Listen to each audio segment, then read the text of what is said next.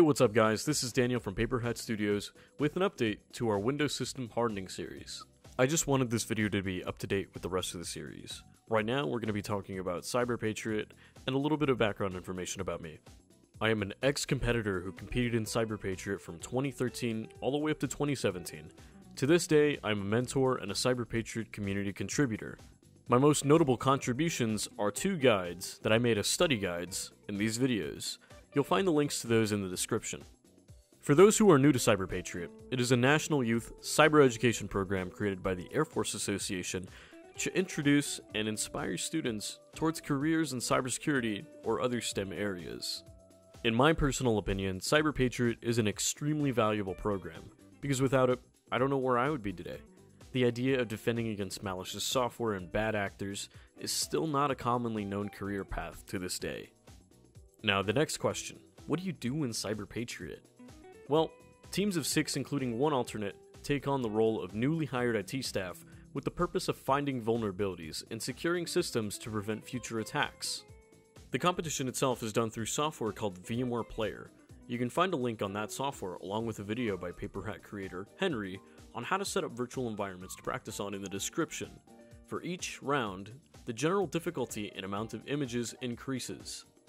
In addition to that, there is also a challenge called the Cisco Networking Challenge, where a CyberPatriot from your team will be tasked to configure and troubleshoot a network. There's also a quiz on the same thing too. Let's talk more about what you actually do during competition. The world relies on Microsoft Windows for a lot of things, and everyone's familiar with it.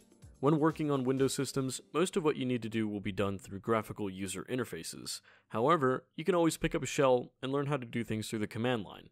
But there's a lot more to Windows than Office applications and web browsing, like being able to be configured as a server, which is a computer that provides multiple computers some kind of service.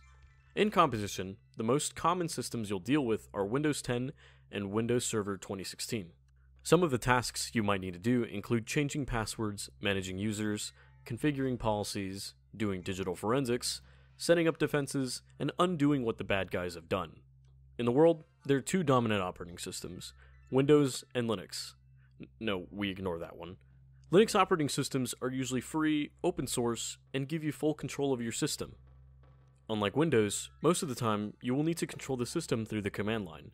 Linux systems can serve the same purpose as Windows systems, but generally, Linux users will have a better idea of what their system is and isn't capable of. Linux systems are generally more secure out of the box than Windows systems, and there are less viruses in the wild for Linux than Windows. However, that does not mean that you're safe from them. In competition, the most common systems you'll deal with are Ubuntu and Debian. The versions depend on the round. Now for those who are technical mentors, if you're trying to teach kids how to use and secure these systems, the primary tasks that they'll need to be good at are things like reducing the attack surface, developing security policies to implement, incident response, securing server applications, and finding hidden vulnerabilities and backdoors. There's a lot of things that they need to be good at, but those are some of the most important topics. Security Plus content generally offers enough information on these concepts to provide a good idea as to what you can focus on. Hopefully you now have a good idea as to what you need to do for competition. The skills you learn in this competition will go a long way beyond high school. For example, doing any part of this competition could give you the groundwork you need to go for certifications like Microsoft Certified Solutions Associate, LPIC 1 and 2, Cisco Certified Technician, or Security Plus. In the end, CyberPatriot is a growing program to prepare students for a growing field.